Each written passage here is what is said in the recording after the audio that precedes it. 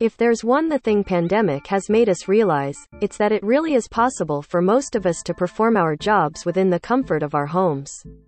This sentiment has been reflected in a new survey conducted by recruitment agency Randstad among Singaporean professionals, 41% of whom have stated that they'd rather continue the WFH trend than go back to the office, even at the expense of receiving bonuses. The survey was conducted between February 7 to 14, 2022 with the aim of finding out how Singaporean workers were being rewarded by their employers after a year of economic recovery following the COVID-19 pandemic. Image: humanresourcesonline.net.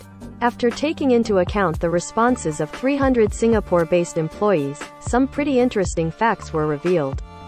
1. At least 80% of workers had received a salary increment in 2022, with 9% of this group seeing their wages increase by more than 20. 2. Half of the respondents said that they would be receiving bonuses in 2022, with 43% of this group expecting a bonus of anywhere between 1 to 3 months, excluding a 13th month bonus at the end of the year. 3. Among those expecting a bonus this year, a quarter believe that their bonuses will amount to less than a month's wages, while 12% think they'll receive a bonus of at least 7 months. But while it seems that a fair amount of Singaporean workers do expect some kind of bonus in the coming weeks and months, it was the initial statistic highlighted at the beginning of this article that speaks the loudest. Many of them would rather forego their bonuses if given the choice, rather than being forced to go back to the office to work. WFH is the way to go. While this may seem surprising at first, the reason for this sentiment can actually be explained rather simply. Working remotely grants workers plenty of benefits that end up translating into saved dollars, extra time, as well as reduced mental and physical strain.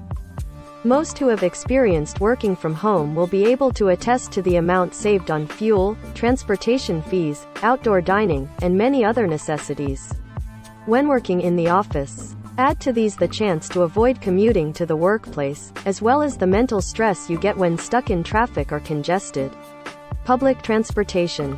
As such, the trend of employees demanding for more work flexibility has become more apparent not only in Singapore, but also in many other countries around the world, to the point that an overwhelming amount of hired professionals have indicated a willingness to leave their jobs simply because of the lack of said flexibility, along with other reasons such as poor workplace culture and lack of innovation.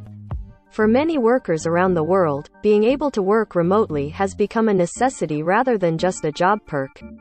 Image: The Straits Times.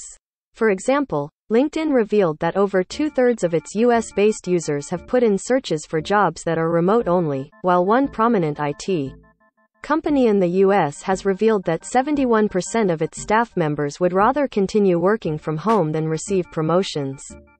In this report, it was also revealed that 24% of staff admitted to being willing to quit if forced to return to the office on a regular basis. Judging by the demands of today's professionals, it does appear that employers must reevaluate the perks and benefits offered to hires in order to secure the talents necessary to helping their businesses grow. Rather than simply dangling the carrot of increments, bonuses, and better wages in front of staff members, the smarter thing to do would be to also consider other aspects such as remote working, better corporate culture, and growth opportunities. All things that today's working professionals seem to prioritize more heavily when considering entering or remaining at a company. Read more life stories. Pregnant lady buys hubby a Lambo because his life is about to get much harder. Creative Filipino designer makes stunning dresses from recycled materials. 9 most random new emoji and how to use them. Cover image sourced from Bloomberg, Quint and Forbes.